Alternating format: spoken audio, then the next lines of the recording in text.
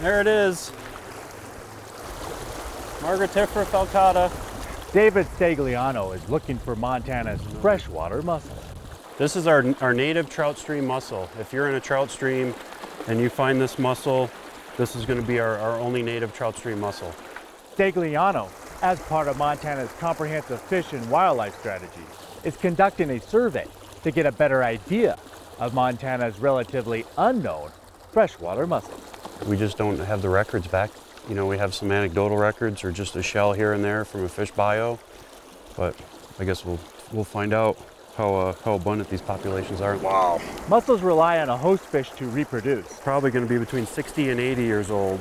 And they can live a long time. Another huge old mussel.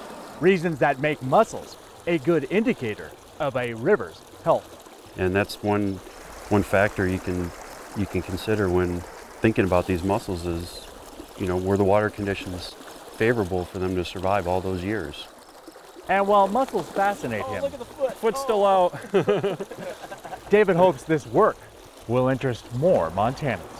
If the public knows that they've got these and they're doing well in places and not so well in other places, they might think twice about the rivers that they're recreating on.